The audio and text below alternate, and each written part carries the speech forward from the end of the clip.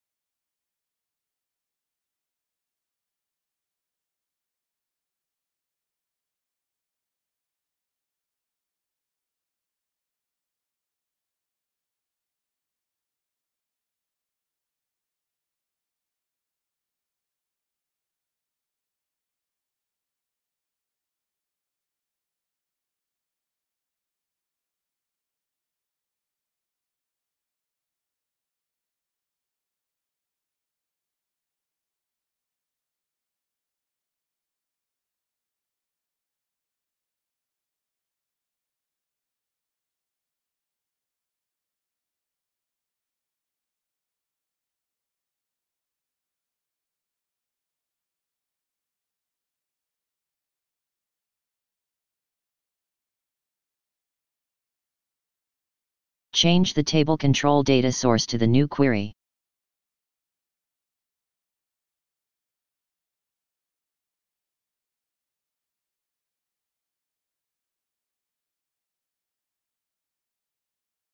The date is not included, we hide this column.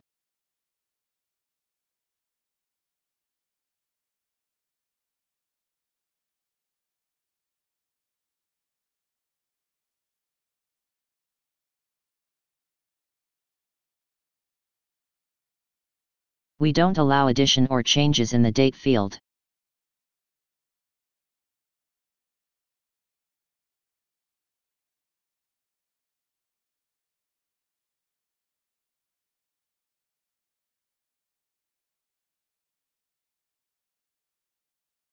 Now, we will try to copy a record and see the date.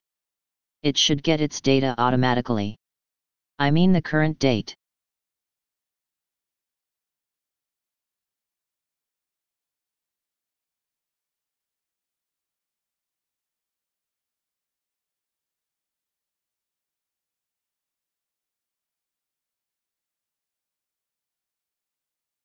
As you see, the new record get the current date automatically.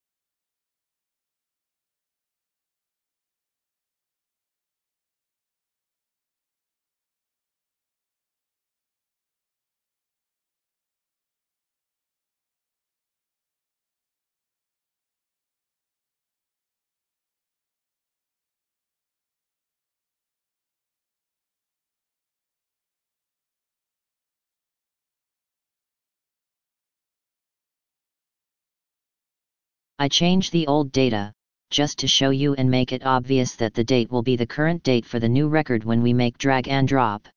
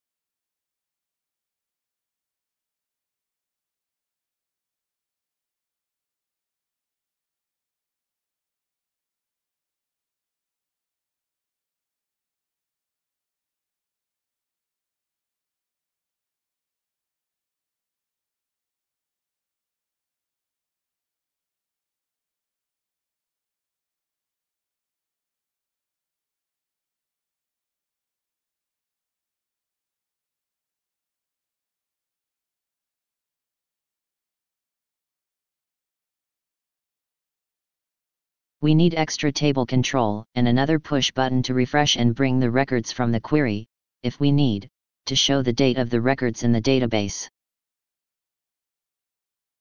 I don't know how to avoid that problem and the needs for extra table control and the push button. Please, if you have any idea, just tell us. I am avoiding using macros. So, your solution should avoid that also.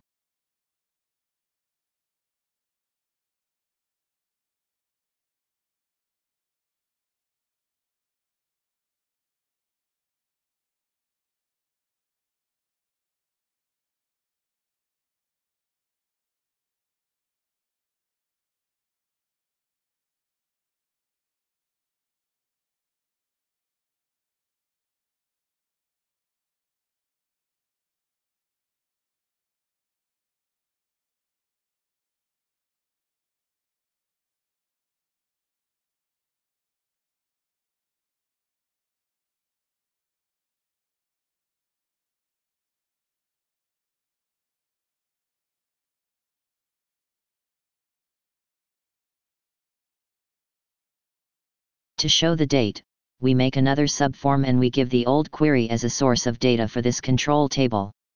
We don't allow drag and drop from this new table control.